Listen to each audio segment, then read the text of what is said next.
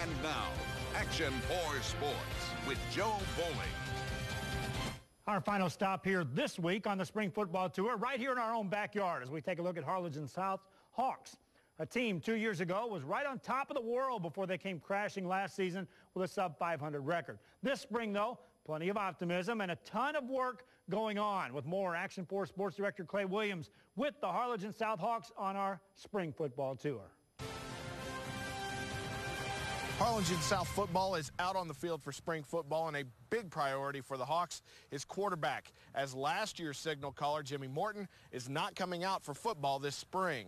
Next up, finding out who will replace him under center. We've got three guys that are leaders, and they're getting after it at quarterback, and they're battling each day out here, and it's going to be exciting. We've got some guys that can do a lot of things. We've got some guys that can run. On the defensive side, expect the Harlingen South secondary to be better than it was in 2014, thanks to returners with some big experience. Most improved, definitely our secondary. Definitely our secondary. Coach's been working a lot with them. They've been getting it down.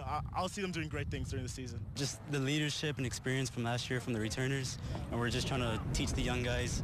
You know, we're just trying to step up as a team and come together. I've never had a good defense without a good secondary. Right now, good and bad, our secondary is running track right now. So that's good. They're fast. What that does, it gives us some time to teach the younger ones, and we're going to really work on our secondary. We should be good this year. After going 9-3 and 10-2 in his first 2 years at the helm of Harlingen South, head coach Lanny Wilson says he looks forward to the experience of bringing his team back from a 3-7 record last year. For the Action 4 Sports Spring Football Tour at Harlingen South, I'm Clay Williams. Yeah, the Hawks didn't have the best of seasons in the win-loss column, but look at a pair of the wins they did have. They knocked off playoff teams San Benito and Westaco. Yes, that's the same Westaco team that shut out the Hawks' crosstown rival Cardinal squad. They'll return 5 all-district players to the fold and will be looking hard at quarterbacks, linebackers, and running backs. This marks the 4th season for head coach Lanny Wilkins.